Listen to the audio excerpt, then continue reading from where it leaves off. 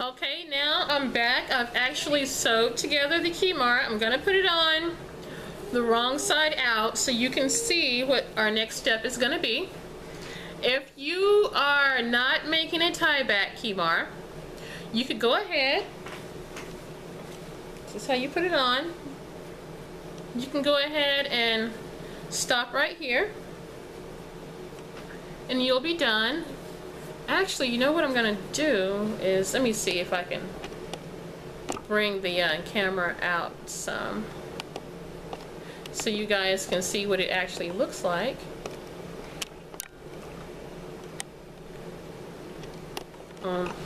Actually no, what I'm gonna have to do is stop the recording and go stand back farther so you guys can see what it looks like totally, and then I'll come back and I'll show you the next step.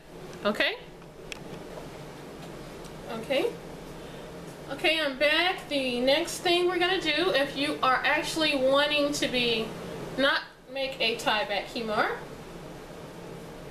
you come here, you sew it up here all the way down to the bottom, you hem this bottom piece right here.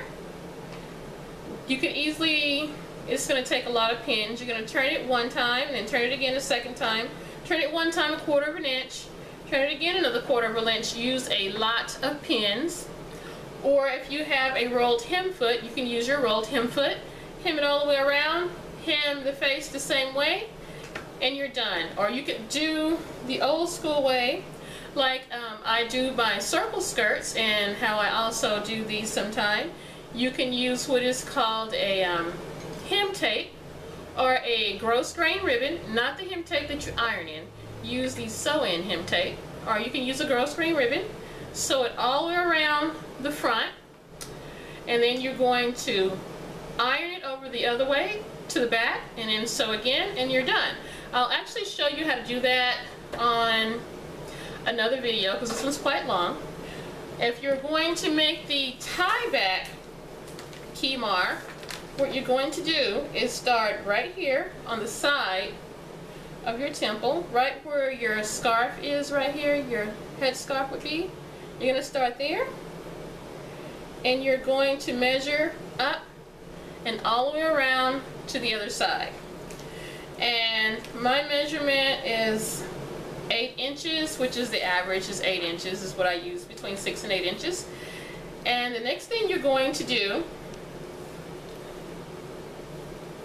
is take your measuring tape here and around and under your hair bun. Not over it, but under it, because when you tie it up, you're going to bring the ties under the hair bun. And my measurement actually was, oh, I didn't get to see what it was. Let me do that again. My measurement is actually 26. I'm going to go ahead and make it 28. And what you're going to do, again, is you're going to take this top part of the Khamir and measure down to the top part of your hair scarf. And you're going to take that measurement too. And this one was 3 inches.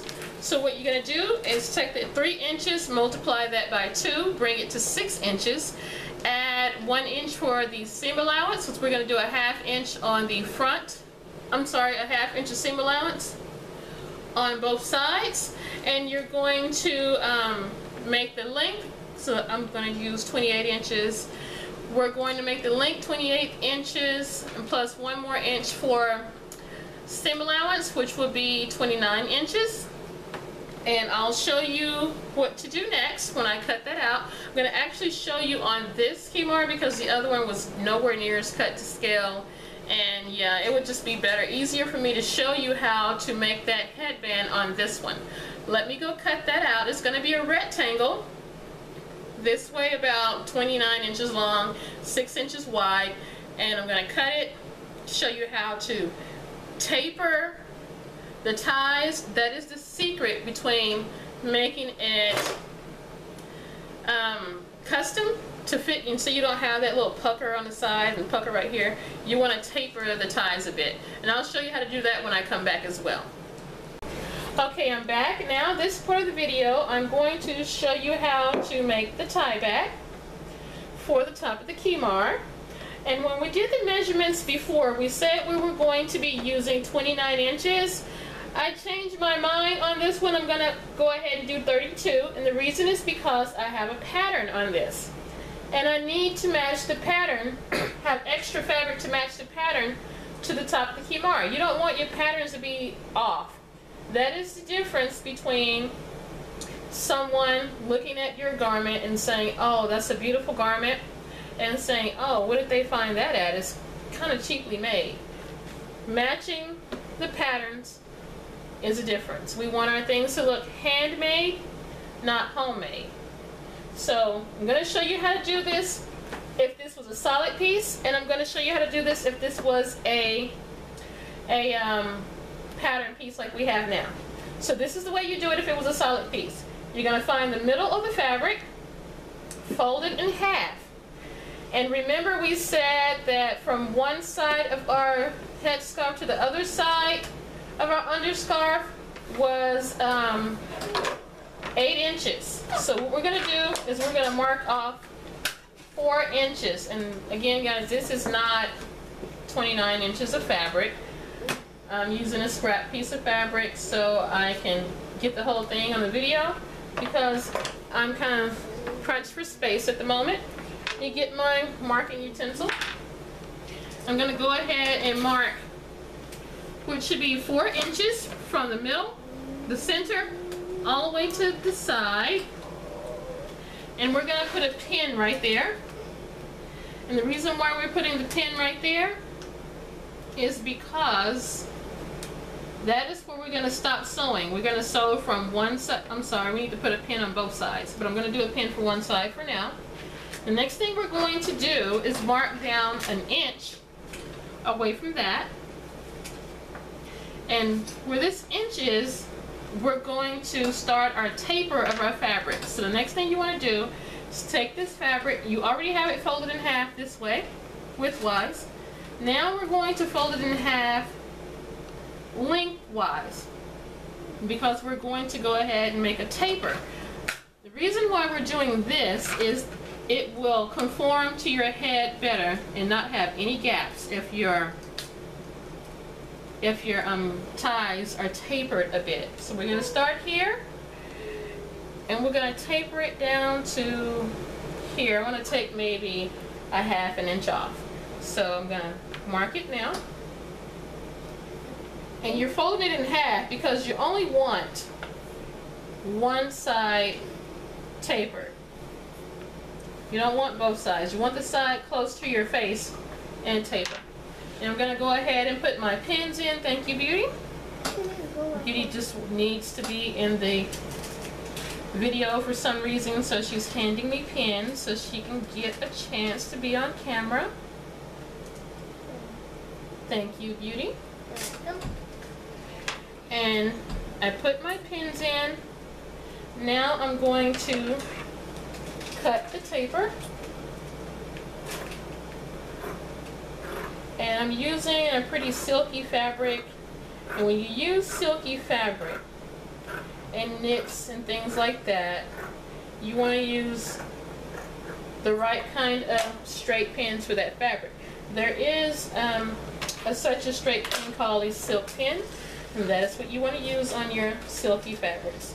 Otherwise, you will leave marks and holes in the fabric when you take the pins out, and that's not going to look good.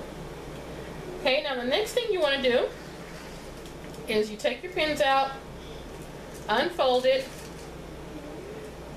fold it like, open it up, and you see this mark to this mark is where you're going to sew the top part of the Khamir to the top, to the tie back. So you want to open it this way, fold it with the insides,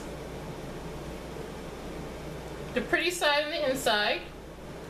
You're going to put a pin here on the first mark, and you're going to put a pin on the other side.